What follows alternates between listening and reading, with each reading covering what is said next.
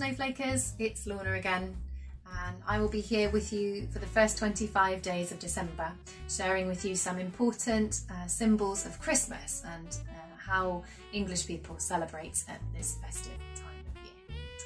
Now, today is December the 5th, so let's open door number 5 on the Advent calendar and see what picture we have today.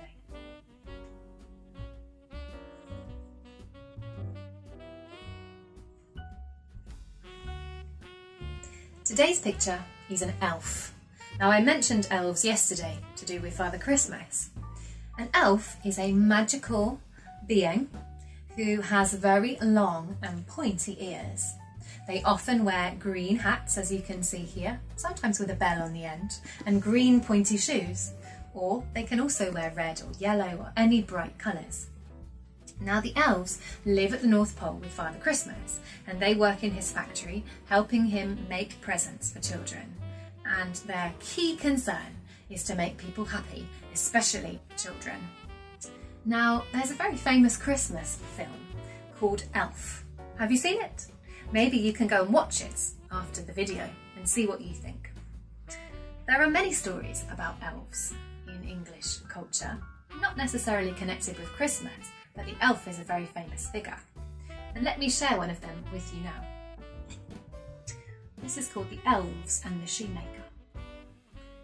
Once there was a poor shoemaker. He had barely enough money to buy the materials to make shoes and sell them in his shop. So he and his wife were having to scrape and save to make ends meet. Now, one night, while the shoemaker and his wife slept, a little group of elves crept into his workshop and began to use his materials and make the most beautiful shoes that anyone had ever seen. Now, when the shoemaker and his wife woke up and found the shoes in the workshop, they were overjoyed and surprised. They didn't know who had made them, but they were sure that it was some magical and helpful spirit. They put the shoes out to be sold, and of course the shoes sold for a lot of money.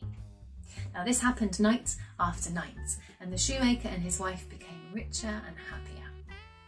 Now, one night, the shoemaker and his wife crept downstairs because they were desperate to know who was making the shoes. There they saw the group of little elves happily working away with tiny hammers and little needles and threads. And the next day his wife said, "They looked cold. I'm going to make each of them a little coat and hat to make sure they stay warm in the winter snow." So that's what she did. And then she left all the clothes out in the workshop. Now, when the elves came that night to do the work, they saw the clothes and clapped their hands. They put on the hats, they put on the coats, and as they had no more need to help, they left and they didn't come back.